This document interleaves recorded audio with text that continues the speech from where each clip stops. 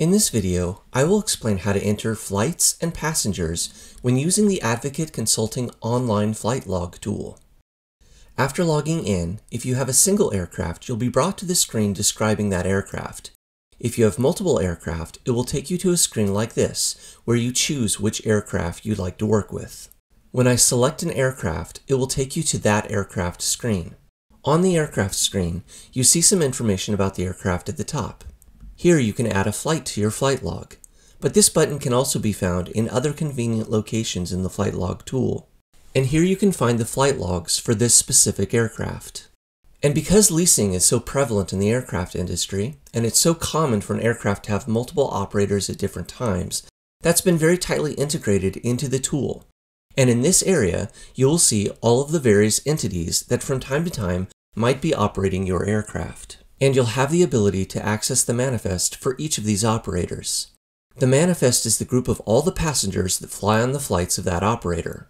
Because this is a new account, there are no passengers on the manifest. I can add one here by clicking Add Person. So I'll go ahead and add a passenger, add some basic information about the passenger, and save. I can easily add a second passenger. But you don't have to worry about making sure that you add every single passenger that you're likely to use at this point, because you will have an opportunity during the entry of flights to add new passengers then. Now, the most common feature that people will generally be using in this flight log tool is adding a flight. The place to add the flight is here in the upper right corner, the Add a Flight button. You can change the aircraft if necessary. You can select the date of the flight. The From Airport field will default to the arrival airport of your previously logged flight, but you can change this if necessary. As you enter the information in the To Airport field, it will populate with some options. You need to designate the purpose of the flight and give a brief explanation. And save. After you've entered the information about the flight, then it is time to add passenger information. Just click Add Passenger. You can choose one of the passengers that is already on your manifest, and it will pre-populate with their information.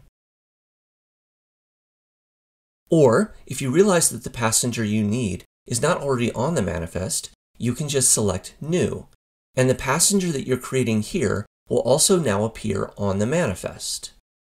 Now you push Save, and that's done two things. One, it's added the person to the manifest, and two, it's populated this passenger on the flight form.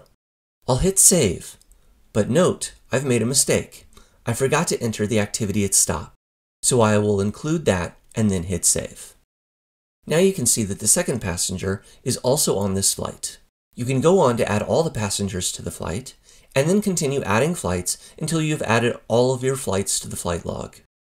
I'm going to show you just a few more details of navigating. As you can see, if you have multiple aircraft, you can choose which aircraft you want to view right here. You can also access your flight log for each of your aircraft here. By default, the flight log shows in descending chronological order, with the most recent flight shown first.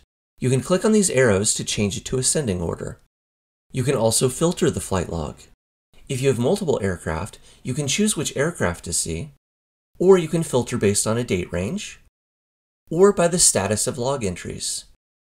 Here you can see who is on the flight, and here you can edit or delete the log entry, or you can change the status of that entry.